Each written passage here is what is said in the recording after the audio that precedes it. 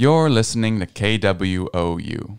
Coming up next, the amazing, unbelievable adventures of Dr. Theophilius Crux, Ph.D., and his faithful companion Archibald, the Tasmanian emu. For more information, please visit your loved ones before they wordlessly fade away into cold gray emotion, stuck to the underside of your mind like chewing gum in a concrete locker room. You know the drill. It's boring. But the whole thing is mine, thus I'll dig deeper or just resign. Dr. Henry Hughes, how are you? I'm very well, Jasper. Thanks for having me. It's a pleasure to have you. So first of all, what are your pronouns, what are your nouns, and what are your adjectives? My pronouns are he, him, but I also like she and her. I like all pronouns. My favorite noun, did you ask? Yeah, what are your nouns? It's an unusual question. I guess fish would be a noun that I like. I like fish. And what are your adjectives? Rural. Rural. Yeah, rural. I love rural. I like the word rural. I like the way it sounds, rural. Yeah, double R's and very, very uncommon. A lot of mud in there, and kind of composty. Doesn't sound like leaf mulch, rural. Absolutely. Give a brief description of who you are, what you do, and the cool things you have done, just for some context for the sake of the listener who doesn't know how important you are.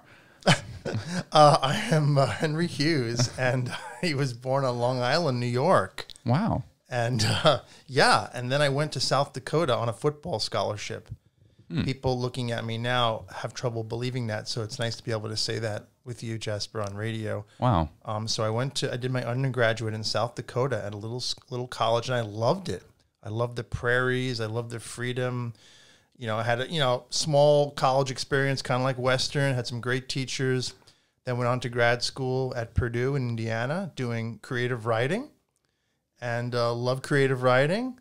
And then I went to Japan and China for 5 years. I lived in East Asia, had an awesome time, writing, teaching, exploring, fishing, living out all my nouns and adjectives.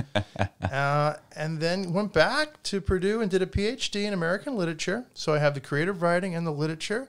I took this job in 2002. I've been here 20 years at Western, living in Monmouth, and I love it. Wow. I mean, that's quite the journey. Yeah. So you've waxed poetic quite extensively on rivers. Could I ask you to do the same here?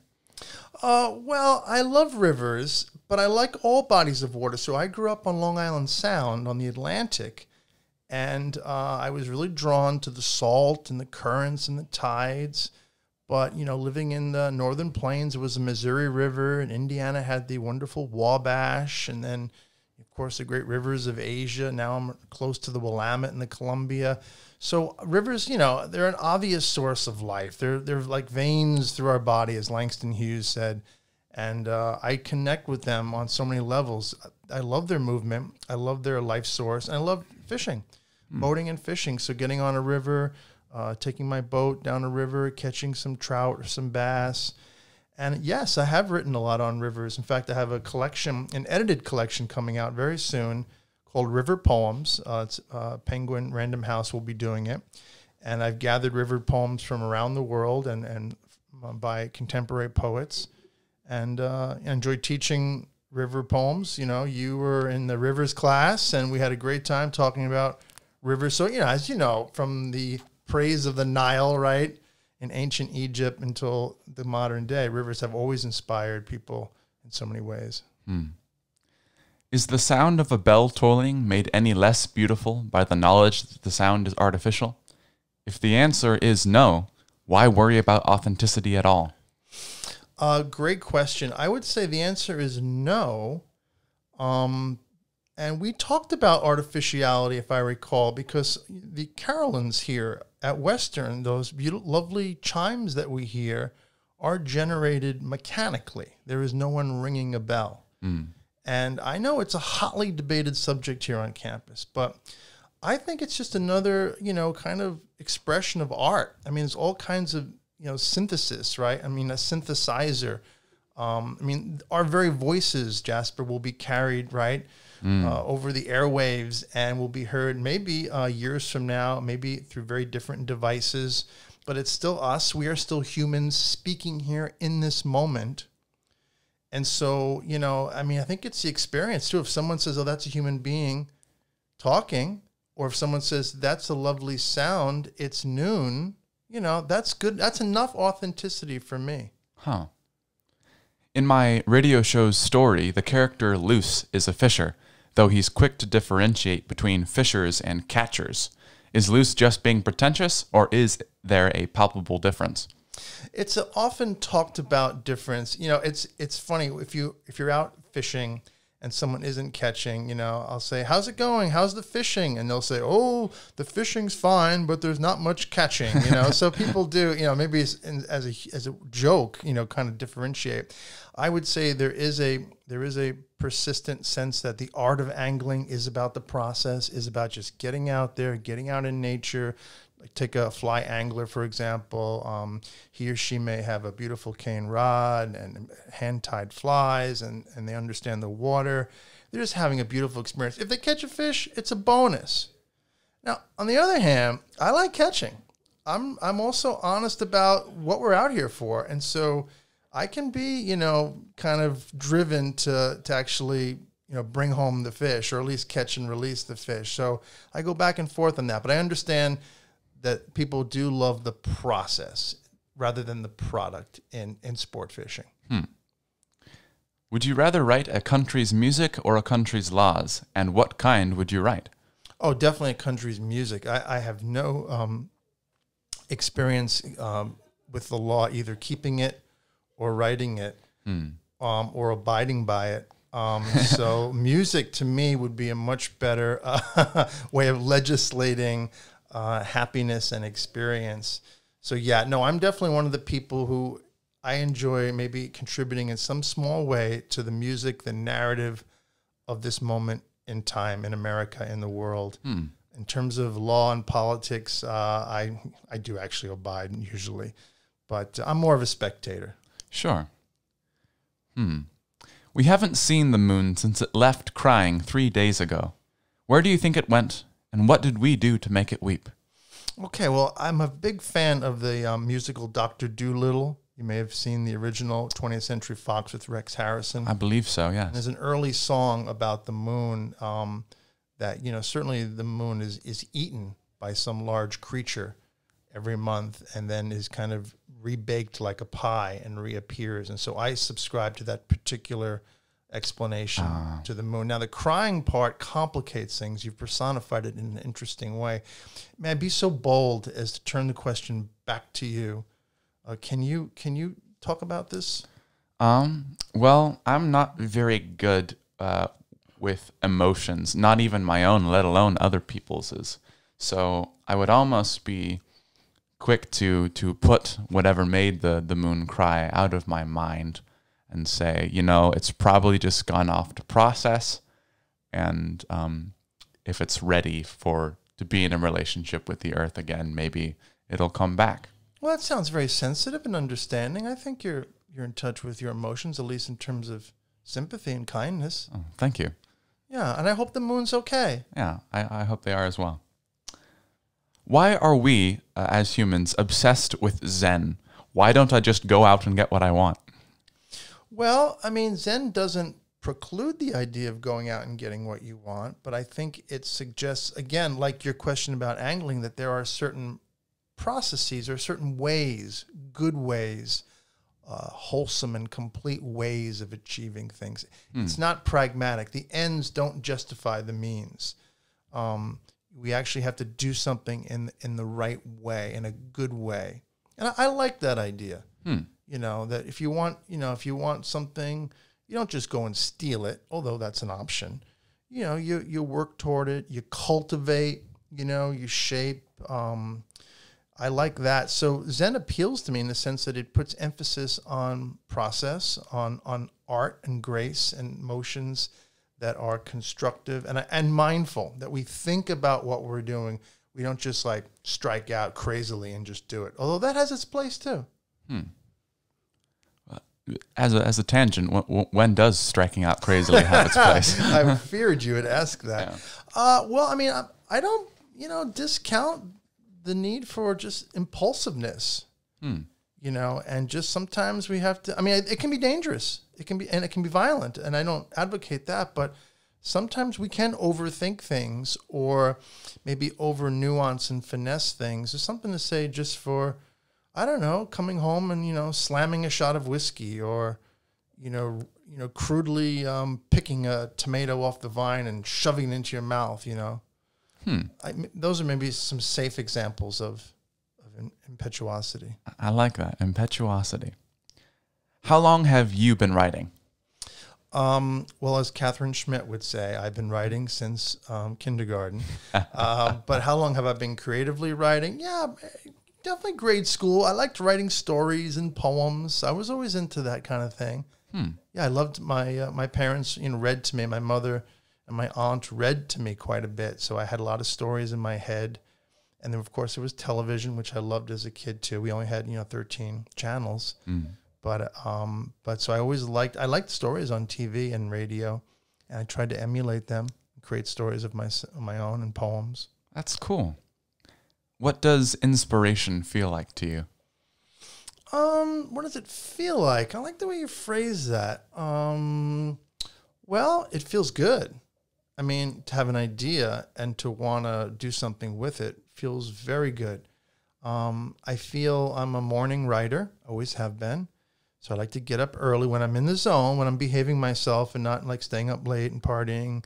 But I'm just kind of doing, you know, getting to bed early and exercising, seriously eating right. I really believe in that, you know, that kind of being ready to do the work. So get up early, and I walk to school every morning. It's about a 10-minute walk.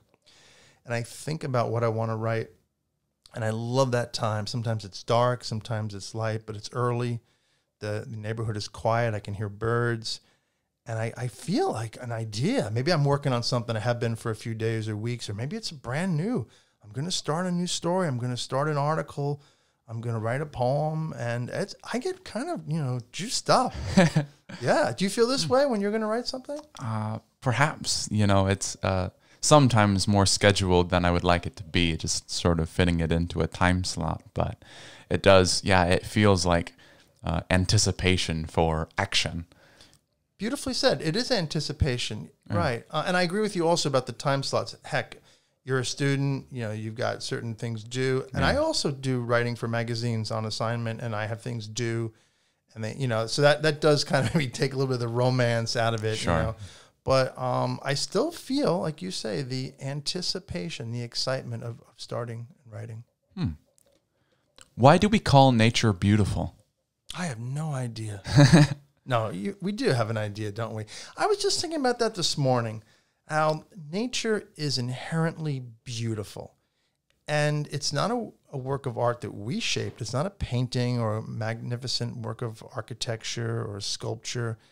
So it must be just like deeply coded in our DNA that that's our world and it's natural, and it must also suggest like fecundity, like we can eat this, you know, it can keep us warm, it can sustain, it's life sustaining. I really, it's a great question, Jasper. And it must be something deep in our animal natures that says this is good. Now, again, we can see a beautiful city street in Manhattan and say this is also beautiful. That's different. But there's something about a forest, an ocean, right, a desert, it doesn't matter. There's something like people like, this is beautiful. So why do, I mean, I don't know. You want to take a shot at that too? I don't like to contemplate those things without a good bit of time, since I do happen to sort of argue against myself for about a page and a half. I understand that too. Yeah. Sure. I don't know. I feel like as I'm maturing, the why seems to be more detrimental to me than beneficial. I'd rather just stick to the is. So nature is beautiful is almost more profound to me than why is nature beautiful. Well, that's a scientific approach, right? Scientists want to know how, but they don't really, I mean, why? That's kind of a philosophical question, right? Indeed. But I think, you know, if you're going to write, and I know you write well, and think, you're going to have to try to weave the science and the philosophy, and at least endeavor to try the why. I mean, I don't know what I'm doing when I answer the why either, but what the heck, right? True. Give it a shot. All right. Which direction tastes the best? North. North. Good to know. What is something that you do to relax that isn't actually very relaxing? Well, that's interesting. Exercise. I mean, it can be rigorous, and you can sweat and feel tired and even kind of push yourself, but soon after you're very relaxed. That's an amazing sensation after a workout that they talk about endorphins and whatever is happening chemically. Damn, it feels good. So I appreciate that. And even fishing, it can be intense, certain situations. If I'm fishing, let's say, an inlet with current and other boats, I'm trying to troll for salmon and managing the gear. It's kind of, wild, but it feels good. Like maybe it's the right after, maybe it's connected to your question about the bells and artificiality and authenticity. I don't know. I'm seeing some interesting connections, but relaxation sometimes is a result of an activity, not the activity itself. Ah, I see. I like that. What is the natural progression of technological advancement, and why does it include robot-assisted goat therapy? I have to say I don't know, but I'm very interested in robot-assisted goat therapy because I really care about goats. I think they're important animals, both culturally. We think of the Bible, of course, the Middle East, the Chinese love their goats. And I think that we need to reach out to goats more than we have. What is your perception of the internet? I'm very pleased to be able to navigate it like the mariners of old. I sail about and land on wondrous islands and pick fruit.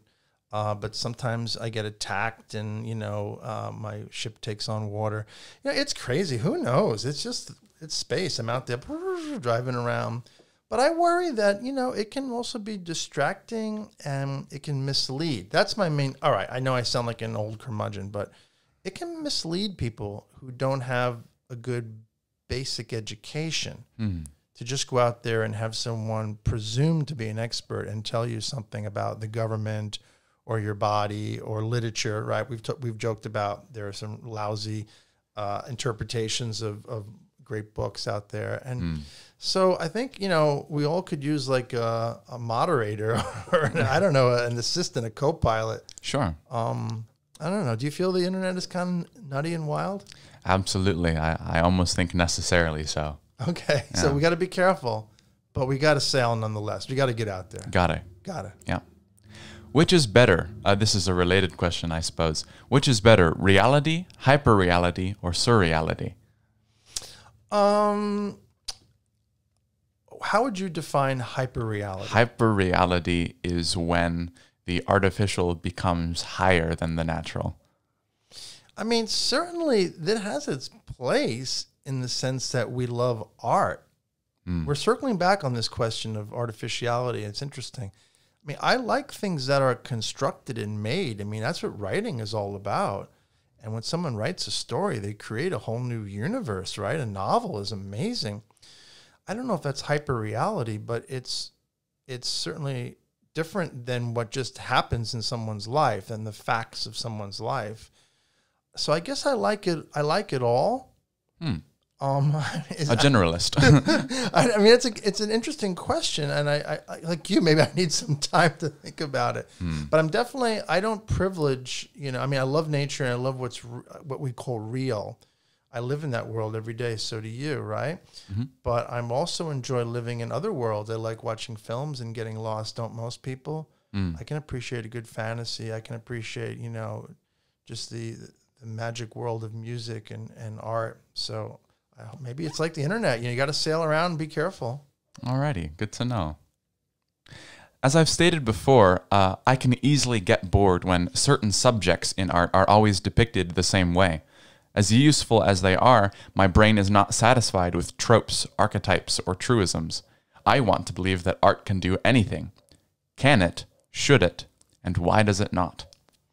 Well, I think it does. Doesn't it?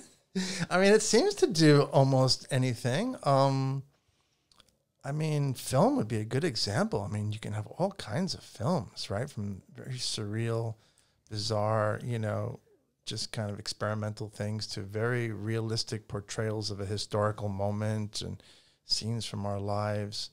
I think art can do a lot. Maybe it can't do everything because we haven't pushed it there yet. But I mean, I like the fact that art, for example, in painting can be very representational. It can show us people and forms in colors and designs that we recognize, but it can also be abstract, right? And just represent inner states of being. Think of a Mark Rothko, just those squares of color, or Jackson Pollock throwing paint on the canvas. So that's an example of the range of just something as simple and maybe limited as, paint and a canvas. I mean, it's not even digital, or it doesn't, have the magic of the internet or Pixar or something, but it's still, wow, it can cover a lot of territory. It seems to me, both psychic states and so-called real states of the world we live in every day. What makes you angry? What makes me angry, these stuffed animals are starting to upset me a little bit. I just think they haven't been well cared for. I think this one needs a shampoo. So neglect makes me angry.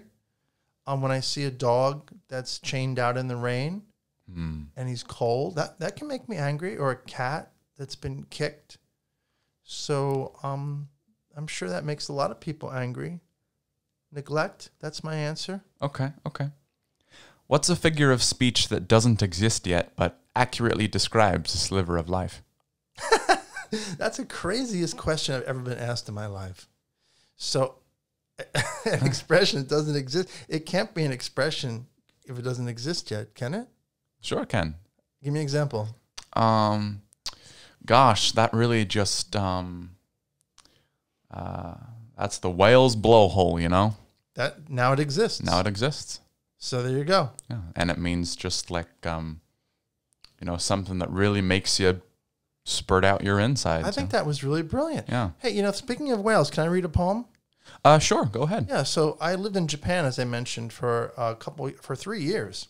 And when I got there in 1990, people were still eating whale. Like, you could buy it in the supermarket. I was fascinated by this. Wow. Because although I'm in favor of preserving whales, I believe in conservation of large cetaceans. I said, what the heck? So I gave it a shot. And so, it's kind of like risking your own integrity for experience. I think that's something you're interested in as well. Very much so. And so when you mentioned the whale's blowhole, I thought about this poem that I wrote when I was in Japan. It's called Eating Whale. Whale, there, right in the supermarket. So I make a soup. To taste crime is to believe in yourself. I close my eyes like God, thinking feet gone to flukes. My fabulous tail, seagrass, turtles, steely blue fish, all this, and the fatty sound between my teeth crackling like a billion bubbles. So it wasn't really that delicious. It was, and the texture was very fatty. But, I wanted to try whale. Huh. That's a very sort of evocative poem. Yeah, I mean, the visceral experience was interesting for me, as well as a kind of, as a Westerner and as an American, kind of transgressing, and eating like a dolphin. They eat a lot of dolphins in Japan. I think that is diminishing. I haven't been there in years, but it's just a kind of a curious cultural difference. Huh. What's the best way to remove a sliver of life from your foot? I'd like to use tweezers, but I also make sure you put alcohol in the area to try to disinfect it. And then just keep your eye on it, so it doesn't get infected. That's my advice. Very well. What's a favorite author of yours? I like a lot of writers. I mentioned the whale. I mean, when I was in college and graduate school, I fell in love with Herman Melville, the author of Moby Dick. Very well. And I know it's, oh my goodness, one of the great books. But I really loved it. That really spoke to me. There was something big and deep and powerful in that voice. And Melville asked some of the really significant questions about the kind of questions you asked, Jasper. Why are we here? Who are we? Is there a God? What does nature mean? What's the role of art? What is America doing? Those questions are all in Moby Dick. I mean, we fight our oil wars, and they were out there, slaying whales for their oil, to light their worlds. Huh. And so that's one author from the 19th century in my education that I really love. Interesting. What is the proper relationship between fiction and reality? What is the difference? Well, proper, that sounds a bit judicious. I don't know if anything proper, but there isn't a relationship. And I mean, if you treat it artistically, I think it's a healthy relationship, maybe even a healthy balance, because you live in a world, and, I like people that are decent and kind and don't hurt others, generally speaking, who show up to work, like my students to come to class and be prepared, right? But, I mean, the fictional world, anything goes. And, so we can create and even fall in love with really bad people. We've had this discussion in class, should we like characters? If you recall, we had a class, right? Precisely. Where a student was kind of couldn't identify or didn't like a character because of their behavior, the things they did or didn't do. Well, I think that's good too. I think we need to have that world. And when it's fictional, we can visit it, we can explore it without any harm done. I mean, in a fictional world, you can have people, shoot others and maybe explore the ramifications of that. I don't want to see that in the real world. I don't want people killed. But of course it's going to happen. So I guess what I'm saying is the fictional world allows catharsis, exploration, allows us to travel through time, travel through different personalities. We love to write fiction about criminals. We love, fiction about heroes too. So I like that world, but reality has a role, and we can't lose touch that real people and real lives matter, So I don't know. How does that sound? I'm not looking for anything. Okay, you're always looking. We have to be looking for something. Well, maybe I'm looking for nothing, and that's the something I'm looking for. Okay, I know you like existentialism and nihilism. Or you're interested in those philosophical ideas. So, I am. So that would suggest, okay. The open hand is the empty hand. Precisely. Okay. What do fish dream about? If you were to dream you were a fish, what fish would you be? And how would you be sure you weren't a fish dreaming you were a man? There's a wonderful story by Akinari, maybe you're alluding to it, called The Dream Carp, which I anthologized in one of my collections. Great Japanese story, and about a monk, who just kind of, he's such a great painter, and he loves fish. He loves fish, and he becomes a carp. I think I'd like to become like a salmon. I'd like to dream salmon dreams and go out to sea, and just see what it was like out in the ocean. That would be terrifying. I mean, orcas would be chasing me, and sea lions and great white sharks, and then, of course, all the commercial nets and everything else. But that journey, I'd like to dream salmon thoughts. And then what does it feel like to know you have to go back to your natal stream? I mean, that's a dream I'd like to inhabit, and then come back. Imagine that, being off the Oregon coast and kind of smelling, the Siletz River, and getting closer and feeling those currents, and then just going up. I think that'd be wild. Thank you for that. You're welcome. Given the fact that the third most recent Danish monarch was Christian Carl Frederick Albert Alexander Wilhelm, what are your thoughts on death? Well, is he still alive? I don't believe so. Okay. Then I'm sorry to hear of his passing. So yeah, I mean, are we afraid of death? I'm not afraid of death. Like every person, I think about it, and some maybe artists think about it more than others. It's a motivating force, right? We joke, or maybe we speculate that certain writers were obsessed by it. Emily Dickinson was obsessed by death, Well, only in maybe a third of her poems, Edgar Allan Poe, well, it sells, and it's interesting, and it's creepy and gothic and fascinating. So I'm fascinated by death, but I like life. And so I don't, I try to avoid death, but I don't, I want to live. I take some risks, and, I try to live in a way that makes you mindful of death, but never afraid or shaped by a worry of death. You gotta live. You have to. I'm sure Wilhelm lived a good life. Are paradoxes simply curiosities, useless contradictions, or do they hold a deeper truth? They definitely hold a deeper truth. Don't you think? I don't think, I just write. Okay. That's incorrect. That's a paradox. And incorrect. No. Yeah, there are a lot of opposites out there. I mean, it's just the way it is. People are complex. For example, people are full of, we sometimes, if we're angry or want to be critical, we say, well, that someone's a hypocrite. They say one thing, they do another. And in certain situations, that can be very frustrating. Okay. But on the other hand, someone could be a health freak, but loves to, smoke pot every weekend or drive race cars, and, so I like the complexity. I like the way things that maybe are contradictions, but kind of, I use the word complementarity. They complement each other. Two opposites can kind of help us understand the whole. I mean, I think it's true in lots of places. Physics, right? Is light a particle or a wave? I mean, I don't know. Maybe it's both. Right. Huh. What's something you should never say to a fisherman? Oh, wow. They're pretty durable sort. You should never say, oh, why are you hurting the fish? Go home. That's probably shouldn't say that. They might, well, you can say it, but I don't think they'll appreciate it. But you can say good luck or, anything biting. That's okay. How's it going? Catch anything? Any luck today? That's the one we always say. Any luck today? Any action? I see. But so if you approached a fisherman, what would you say? Afternoon. So Triangle Lake, you're from that area? Indeed. So are there a lot of anglers on Triangle Lake? A few, yeah. Okay. Yeah. And you just say kind of hello, and do you ever ask them what they're catching? Not particularly. I don't know much about fish myself. Okay.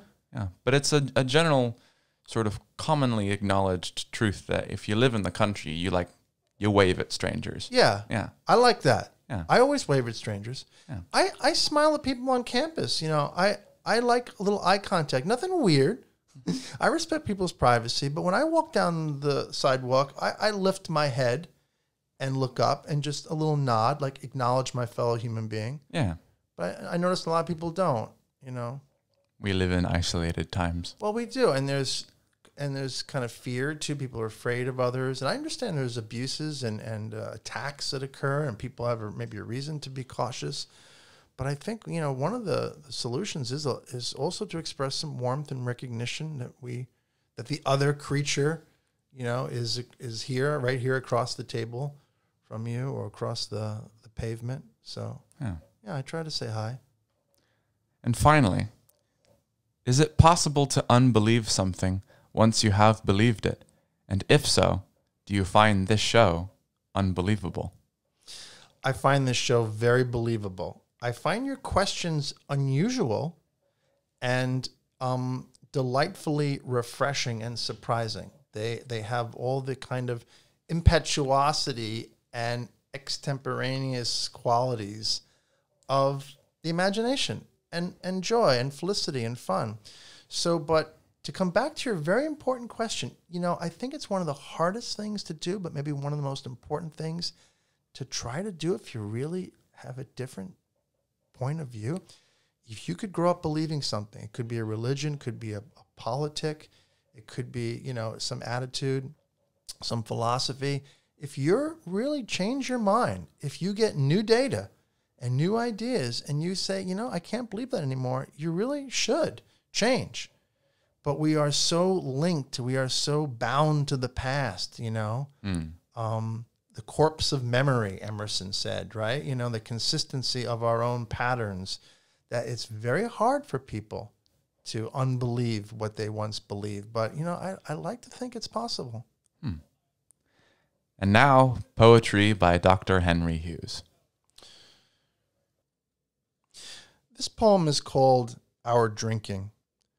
And, it's kind of an exploration of one of the things some people struggle with, I've struggled with, and trying to find maybe a lyric route through it.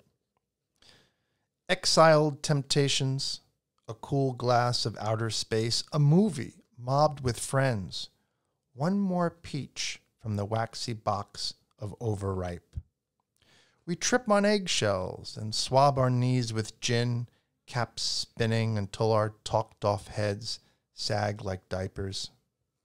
Noon cleanups, the missing acres of last night, lights on, gate left open, dog run off. Memories slash and wince, thick woods and a stalled Jeep. Asleep on the back seat, a sweet child we never had. And this next poem is called Bats in the Classroom. This comes out of an experience I had in Falls City High School. I was visiting there. I like to do high school visits and talk about writing. And kids tell great stories.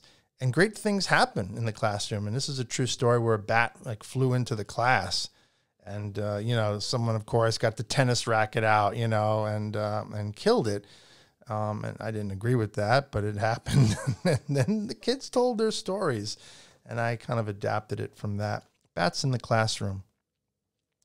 A small, sooty bat beats frantically around the fluorescent 10th grade classroom.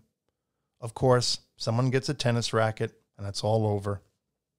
A chirpy student in the front tells the class about the cedar bat house outside his window, the vent-like entrance and cozy chambers, how bats flutter off at dusk and crawl in each morning. One kid hears his mother's bills push through the tin mail slot. Another smells bread burning in the toaster. Another sees her leathery father climbing through their trailer window into his velvet coffin for the day.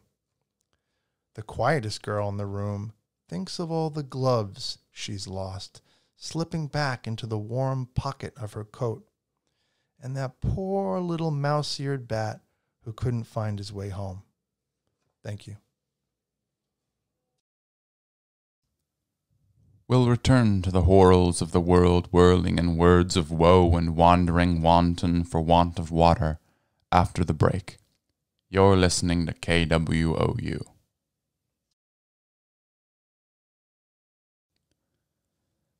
The world ends 2 days from now. How does that make you feel? I'm sure you don't feel at all attached to this world I have refused to give you. Its destruction is mine alone, and you are forced to stand by as I rip it apart with both hands. Well, with one hand. I've always let one hand do the dirty work while the other remains innocent. That way I'm never completely a guilty man. Guilty. Now there's a feeling. A complex feeling, too. A feeling of a complex, a network of taffy stretched long and wiry round the chasm within your brain to catch bats as they fly through, much like the caverns which Rose Hatter and her father now traverse, but I'm not interested in them. You know they must fail. So why would it be at all interesting? You are, like me, in my childhood absolutism, saying that things' inevitable end automatically disqualified them from the running away from said end. How could it be interesting when it all falls to ruin? When it's sent off into the void like radio waves into the atmosphere? Of course, you make the same mistake as I did. You conflate meaning with interest, and rightly so. For when we say colloquially that something is meaningless, we usually mean it is not worth our interest and therefore not interesting. But who is to decide what is worth interest? Besides, we all know you're borrowing yourself into oblivion. You can't even pay the interest back, let alone the debt itself. Ah, debt. Now there's a feeling. It's feelings like those that make me doubt my decision, if you can call it that. I do. I scroll through the latest magic cards and weep at what they foretell of my future. If you wish for blessings, mortal, ask your demon masters. We've given enough to your kind. As I've said before, I'm right back where I started, afraid that I've got it wrong, and thus I'm afraid of death.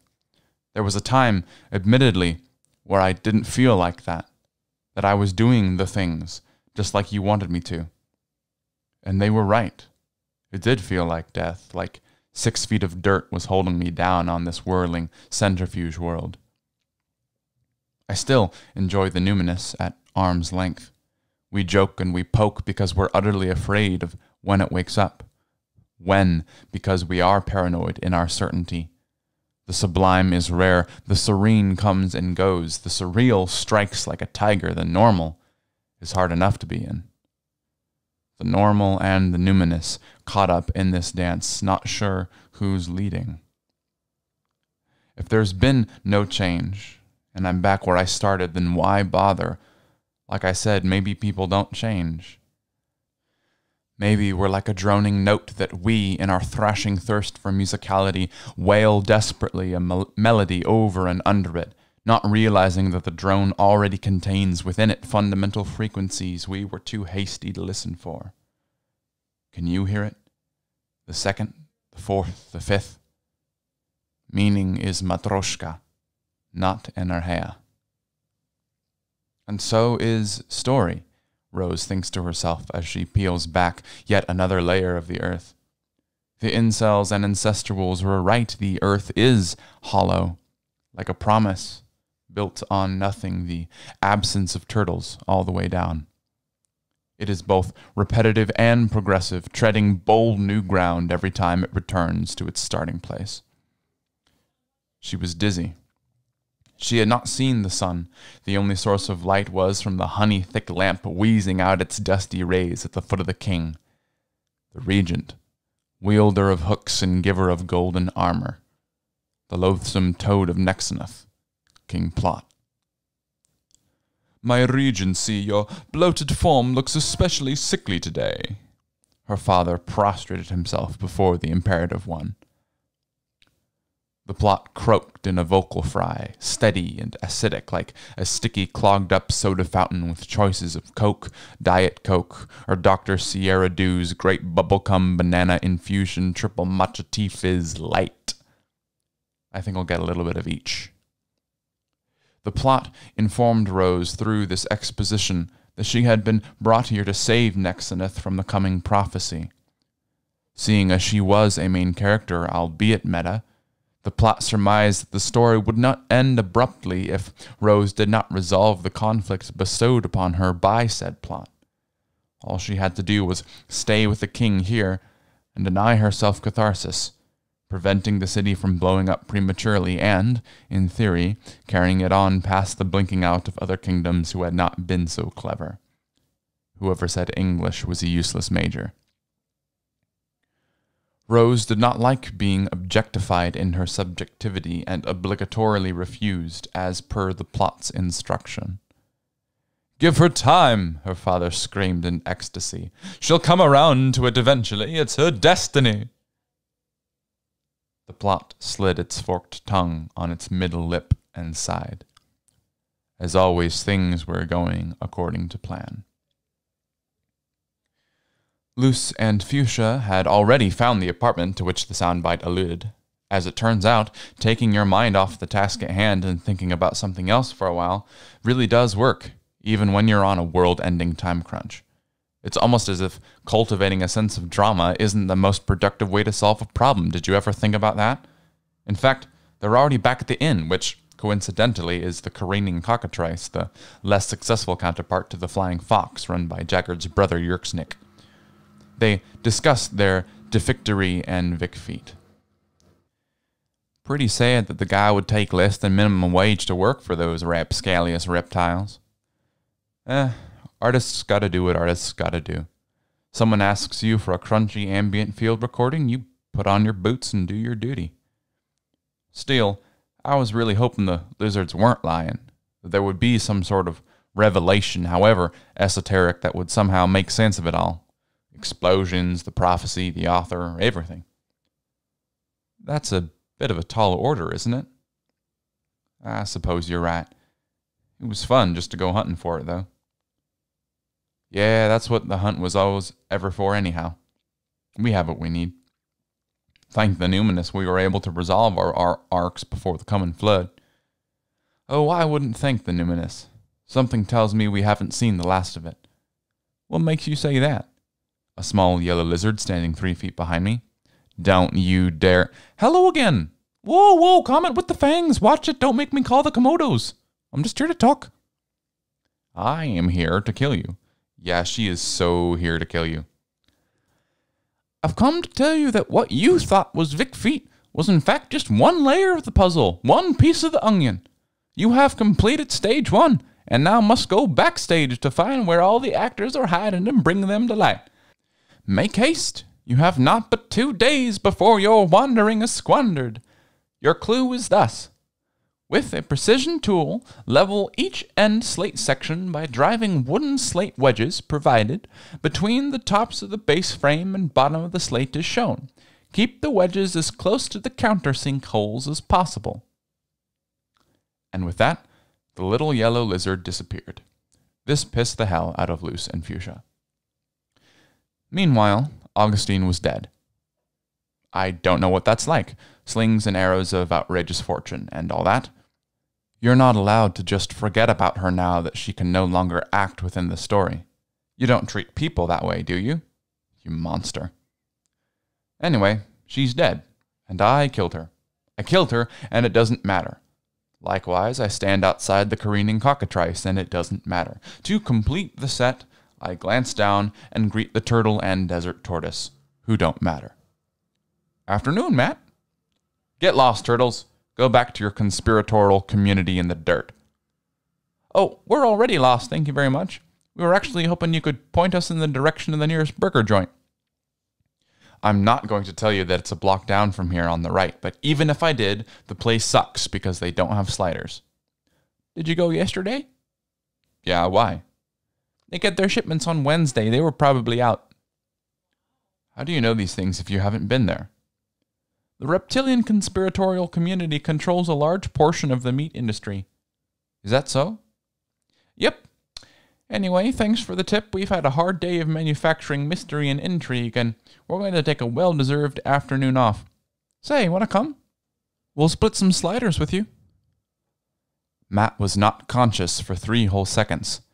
Then he sharply inhaled and agreed before he knew what he was doing.